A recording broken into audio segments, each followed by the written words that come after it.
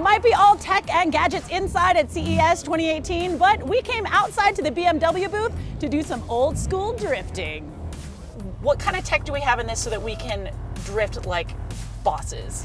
So the new M5, this 2018 M5, the first time now the M5 has four-wheel drive, which is cool for traction, right? But some of the purists thought, oh man, they're going to take the fun out of it. But we can change four-wheel drive. We can go to four-wheel drive sport, which is more rear-biased, or what I've just done here.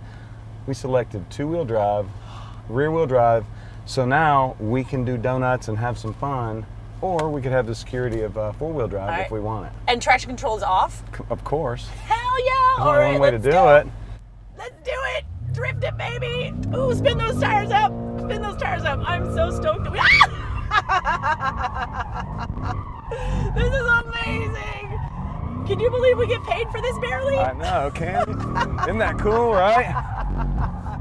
I love that it's got all-wheel drive when you want it, and then rear-wheel drive so you can still have some fun like this. Now, BMW did just set a crazy record for the longest drift. It was so long, in fact, that they had to have two cars drifting side by side and refueling at the same time. So, whoa! That's right. So, we've only got about 7.5 more hours to go. You ready? No way! They drifted for 8 hours? Yes, we How did. can you drift for 8 hours? How did you even have tires to do that? Oh my gosh.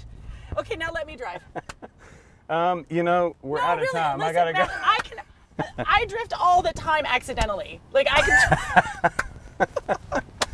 Awesome. Oh my gosh, that's amazing. I can't wait to get into Come this to the M5 BMW Performance Driving School. We're going to have all these in the fleet next year. Or you can come anytime, but yeah, come drive it. Yeah.